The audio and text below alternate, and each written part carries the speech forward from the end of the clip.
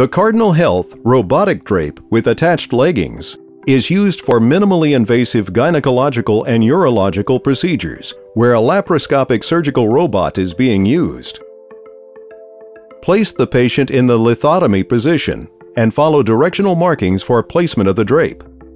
Remove the adhesive liner for the large abdominal fenestration. Center the drape on the patient's abdomen and unfold the book fold to adhere. Remove the perineal fenestration adhesive liner and begin opening the drape.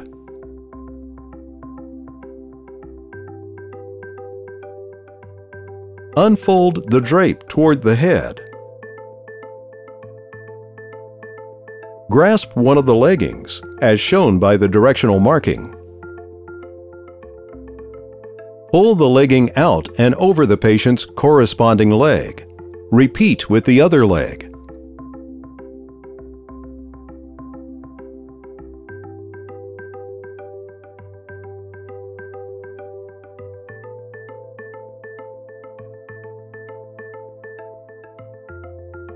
Use the attached flap to expose either the abdomen or perineal area as needed.